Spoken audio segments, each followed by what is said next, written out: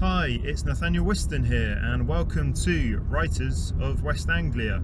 Today I'm travelling to the village of Elstow. It's to the north of Wilstead, to the west of Shortstown, and it's to the south of Bedford. It's in mid-Bedfordshire and it's in West Anglia.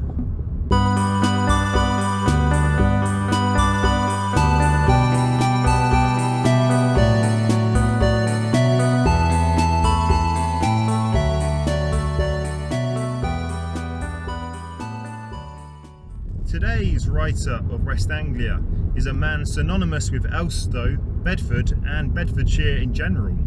He was born November the 30th, 1628 and he lived until August the 31st, 1688, so right on the last day of the school year. His works include Grace Abounding to the Chief of Sinners, The Life and Death of Mr. Badman, and most famously of all, The Pilgrim's Progress. I'm talking about John Bunyan. I had an interview yesterday, Jeremy, for a position, an account executive at a company called, well, I can't remember the name, but they do, they sell insurance. No, it's insurance software. Insurance companies need software to do their claims, and this company, they provide... No, that's not it. Jeremy, I saw your good news. I didn't get a text from you, of course, but congratulations to you and Liz finally getting married, eh? How about that? How about that? Well done, or good luck, or I don't know what you say. They said there's something about when people call up to make claims, they need to write the information using this program, which I think, no, I haven't actually read any of John Bunyan's books. I suppose if I should have read one of them, then it would have been Pilgrim's Progress. That's the one that's translated in over 200 different languages, never been out of print since the 17th century, one of the most important books in Christian literature. But I didn't have time, busy man, got other things to do.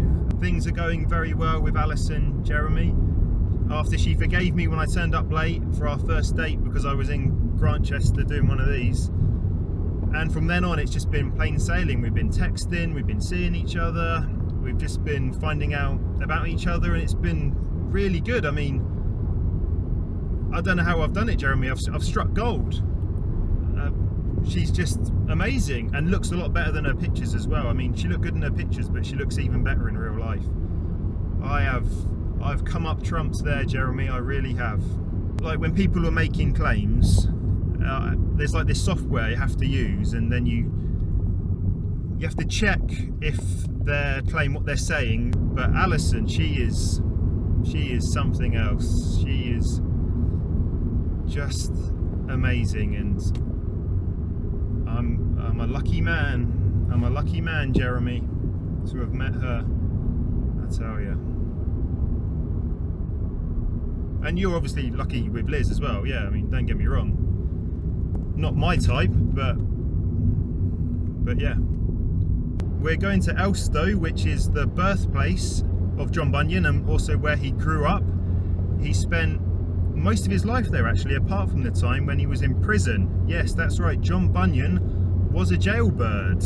He was doing time, he was doing porridge, and we'll come on to why that was a bit later on. The job I've applied for is account executive, and it involves being an executive for accounts. The pilgrim in the story is trying to get to the celestial city. In other words, he means heaven. And he goes through all these trials and tribulations, and some of those trials are kind of linked to Bedfordshire, and the area around here is the area in which he sets his story. So this is a very, very important area for West Anglian literature, and the perfect location to do an episode of Writers of West Anglia, in my opinion. The interview went very well. I got through to one of them. I definitely had a rapport with one of them. We were making some good eye contact and a few kind of nods in the right place and winks and little, well, not winks, but kind of gestures, which made me think, yeah, they're buying what it is I'm selling. So I'm feeling confident. Yeah. And we're here. We're in Elstow.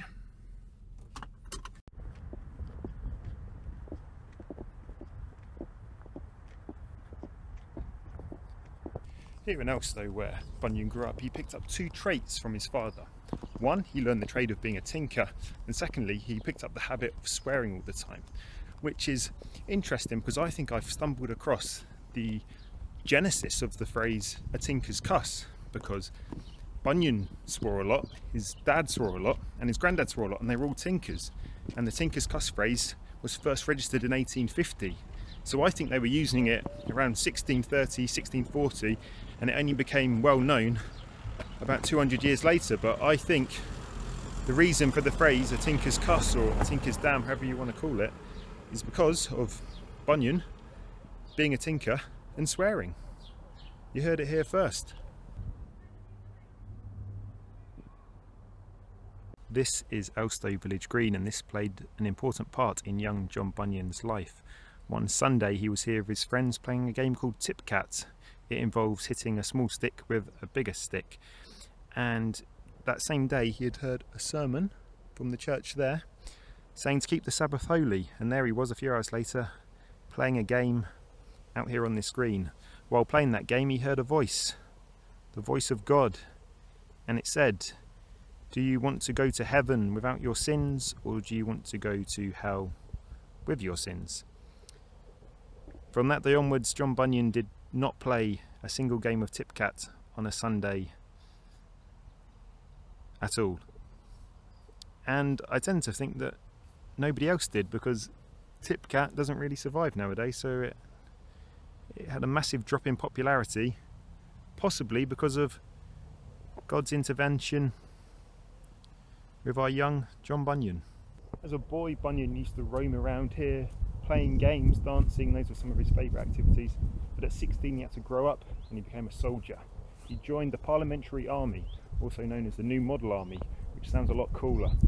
And from there he didn't really get up to much. There was one incident which could have changed his outlook on things. He was told by a general or a sergeant, whatever, to go and besiege a village. Him and some other soldiers, whatever they call a group of soldiers, a troop or a pack, I don't know.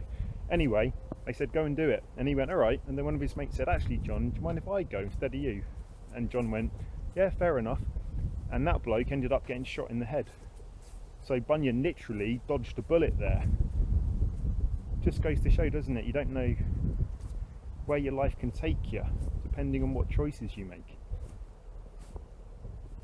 Deep.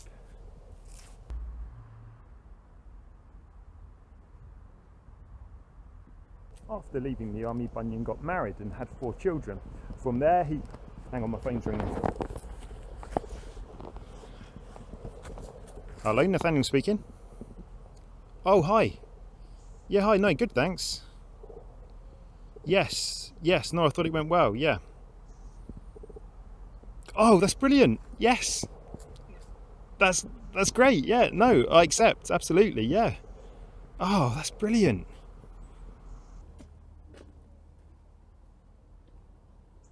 After coming out of the army, he was a young man, newly married, and he had a newfound interest in religion. He joined a group called the Bedford Meeting, who were nonconformists, which was fine then, but as the merry monarch Charles II led the Restoration period, nonconformists were outlawed. Bunyan, however, would not give up. He would not give up preaching, and he was charged with distracting the subjects of the kingdom with frivolous things, which in his case were the stuff he was preaching about. And in November 1660 he ended up behind bars. Bunyan was initially only sentenced to 3 months in prison, but because he refused to give up preaching, they left him there for 12 years. When he got out, he just carried on preaching, but they weren't too bothered with him then. They were probably sick of the sight of him. It was in prison where he wrote The Pilgrim's Progress, which tells us two things about the prison system. In Bunyan's case, it worked really well because he got a good book out of it. On the flip side, it didn't really work for the state because Bunyan just kept on reoffending, he kept on preaching. But I guess it was different times and crimes were different then, and we probably shouldn't read too much into it, but for Bunyan I think we can say that prison was really good for him.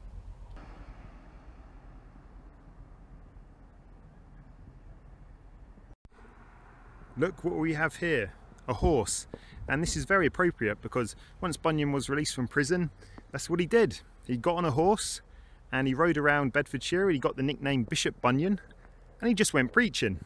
Just went from village to village, town to town, preaching. People knew about him by that point. They'd actually read some of his works, unlike me. And he would go up and down the streets of Bedfordshire on his horse. That might be a pony actually. In 1688, Bunyan passed away. He was between Reading and London, off preaching again when he came down with pneumonia, and that was the end of him. But it's funny because, well, not funny, ha-ha, but it's interesting to note that in Bedford town centre today you can find a statue with John Bunyan. That's right, the same town that put him in nick has now put up a statue to him. Just goes to show, doesn't it? It doesn't matter how down on your luck you are, how broken you can be, how out of luck your life is, all of a sudden it can turn around. In Bunyan's case it took about 300 years, but anything's possible.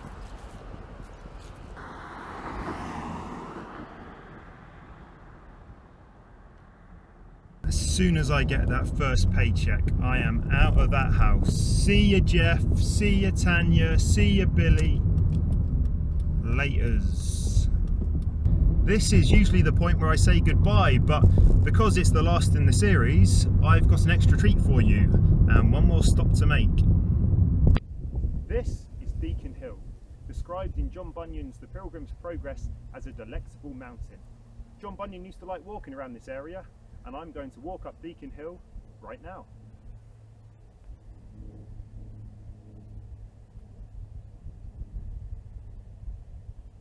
I suppose some of you out there will think that's not a mountain, but that's a good thing about West Anglia.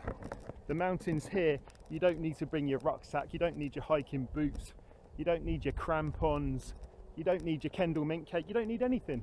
You just need a good jacket, a good pair of shoes, and away you go.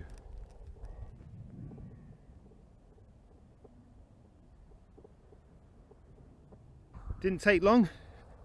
And here we are at the trig point of Deacon Hill, and what a thrill it is to touch it. Isn't it spectacular? This is the reason why I came here today, and I suspect this is the reason why John Bunyan came here. Hertfordshire over there, Bedfordshire over there, wonderful West Anglian scenery as far as the eye can see.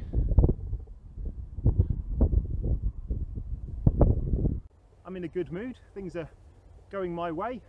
I feel like singing a song, and what better song to sing than one written by today's writer of West Anglia, John Bunyan. Here we go. He who would valour see, let him come hither. One here will constant be, come wind, come weather. There's no discouragement. And this is the place to end this series of writers of West Anglia. What a series it's been. We've found out about Orwell, Dryden, Bates, Marx, Plath, and finally Bunyan. I hope you've enjoyed watching these videos, and I hope to see you again soon. I'm Nathaniel Whiston, and this was Writers of West Anglia. Goodbye. Credits now, Jeremy.